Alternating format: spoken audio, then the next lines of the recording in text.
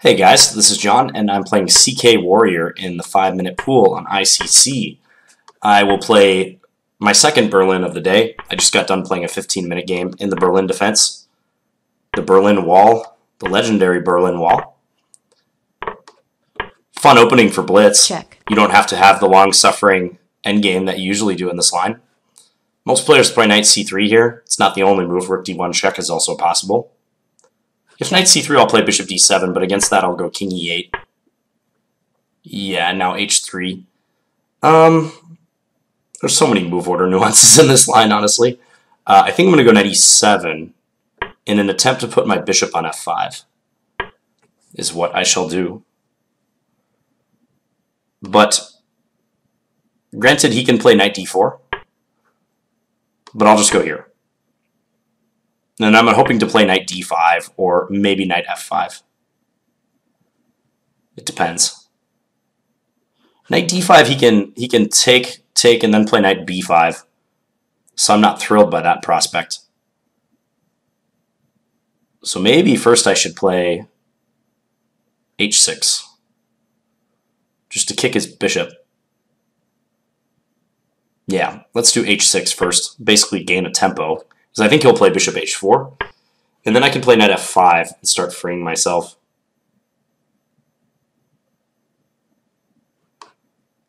Kind of have to play this move. Ooh.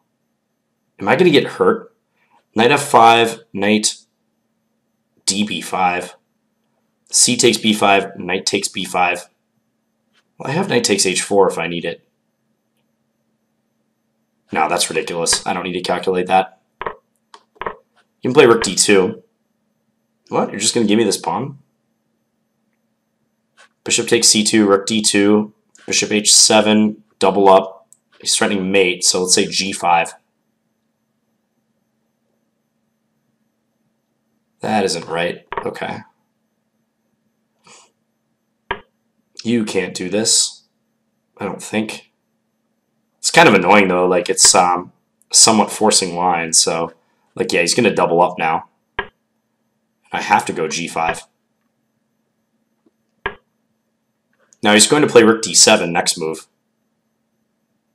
So what to do about that? Like bishop e7 seems normal. But I'm pretty passive after that, you know? What about bishop c5, rook d7, bishop d6? Or bishop e7, rook d7, bishop d6. Sneaky.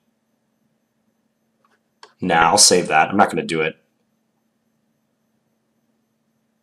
He can play rook d7. I'm not disputing that, but I don't know if I'll play bishop d6, even though it will win me an exchange because of e takes d6, king takes d7, d takes c7 check, and that's an annoying pawn to deal with. So I don't think I want to play that. Play that way. I'd love to play rook d8, but he just takes on c7. Let me try that line again. Bishop d6, e takes d6, king takes d7, take with check. King is kind of out in the open. You know, that line might not be so bad, though, because I keep his knight at bay. If I can keep his knight chained in, it's okay. So otherwise, how do I get out of this? And he has the option of e6. So it's kind of frustrating. Huh. It's a weird position. All right, I'm going to do it and hope that I get enough play. It's very strange. I'm pretty sure he didn't see this move, but that doesn't mean it's good. So e takes d6, king takes d7, d takes c7 check. I'm thinking king c8 is probably what I should do. Even though this moving my king the other way, I'm worried about rook e1 is the thing. That's what I'm concerned about. Maybe I'll do it once just to see how he'll play. Yeah, let's go here once just to see. Check. And if he goes rook e1 and repeats, maybe Check. now I'll go king c8. Because I want to play for a win. I don't want to draw. Oh, but he's going to get into e7. Oh, that's super lame.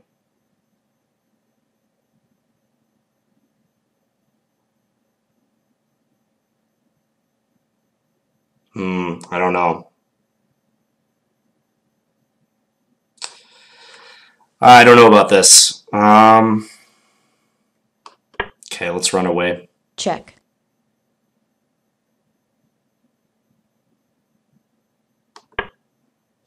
Check. Might be too risky to play for a win. With this amount of time I have, too. Check. All right. Just going to do a draw. Yeah, I don't know. I mean, maybe I could risk it and play like king e7, rook e1 check, king f8. I don't know, though. Bishop d6 check. I have to somehow win that pawn. I'm such a long ways from winning that pawn. Like, really what I need to do is, like, play rook c8 with my king somewhere close by, take that pawn. But he's going to make that very tough to do. Let's just see. Oops. Sorry, I didn't mean to resize that board. Let's just see what's going on in this position.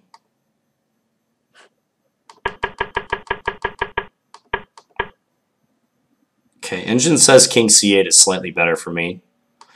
Yeah, maybe I overreacted to the prospect of him getting rook e7 in. F5. Okay, trying to cramp his bishop. F5, bishop d6, king d7, rook d1.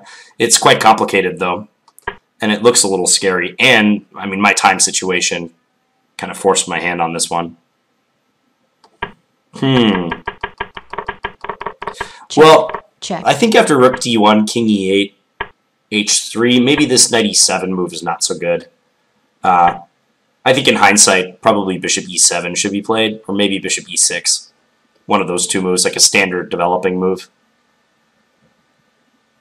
h5 also comes to mind, just to discourage g4.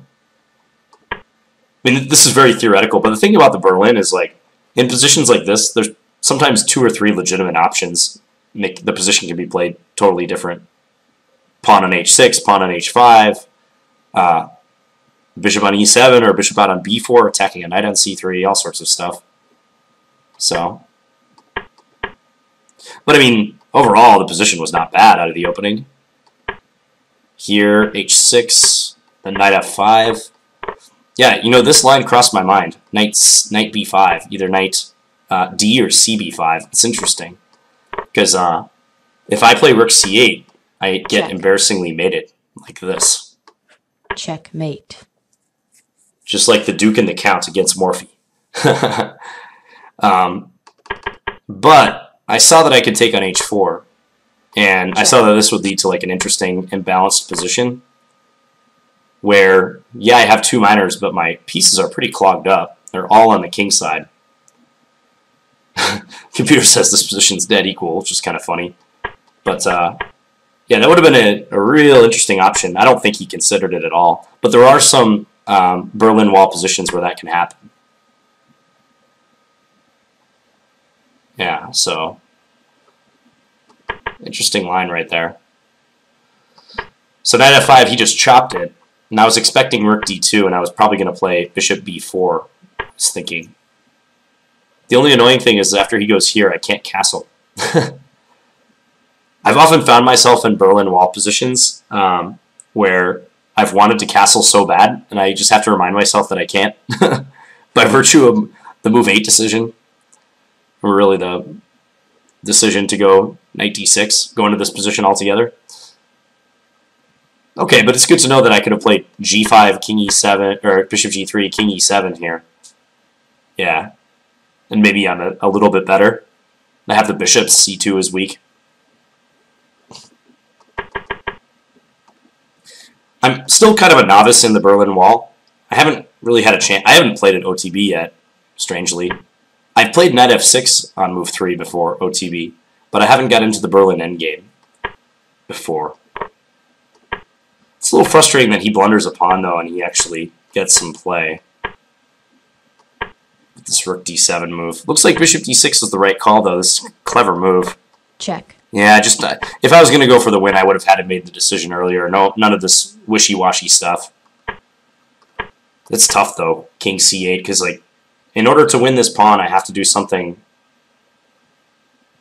I don't know. It seemed to me that I was going to have to reorganize my pieces. Like, one thought was playing b5, a6, rook a7, and then take the pawn. Because I can't make any progress until that pawn is gone or neutralized.